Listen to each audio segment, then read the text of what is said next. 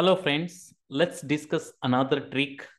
Okay, so let's say if you look at my screen, the same use case which we have discussed in the previous video, now we'll discuss the same use case in CloudHub 2.0.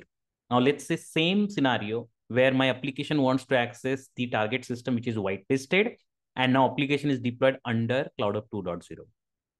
Now what all options we have to whitelist this particular IP address of this app in the target system.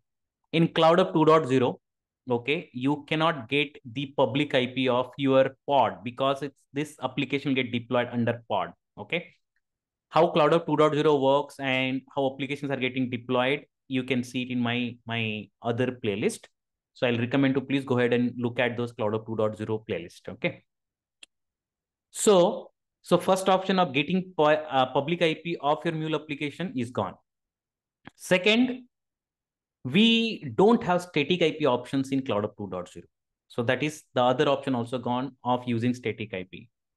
Third option we have is we can represent the outgoing traffic by using egress rules.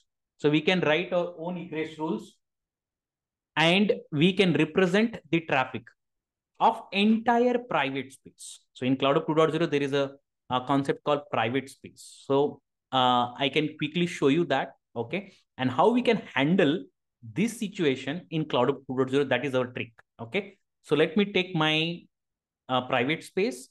In private space, if you look at your network by using outbound static IPs, okay, so application level we don't have static IPs.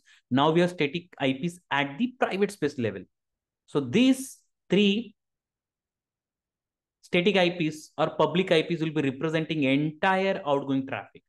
That means if I whitelist these three IP addresses at the target system, any application from my private space will be able to connect those target systems. Okay, so I don't want that option. So this is like again a blunder. Okay, so what CloudHub 2.0 gives us the option is, if you go to the firewall rules, we can write app-level egress rules.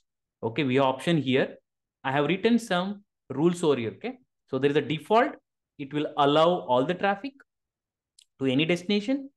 And here what I'm saying is, okay, I have created my egress rule where I'm saying I can allow the traffic to the target system, which is whitelisted. And I have mentioned that this application from here will be able to connect this host only. That means what? I'm going to allow the egress traffic. So I'm going to give this IP addresses to the target system. Yes.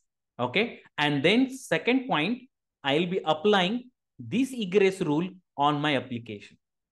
So that application will be only able to access this particular host.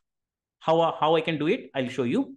So if you go to the application, so once you created egress rule, how to create egress rule and testing, I have again created a video for this. So you can go ahead and look for that. Okay. So I'll recommend everyone to please go through that video.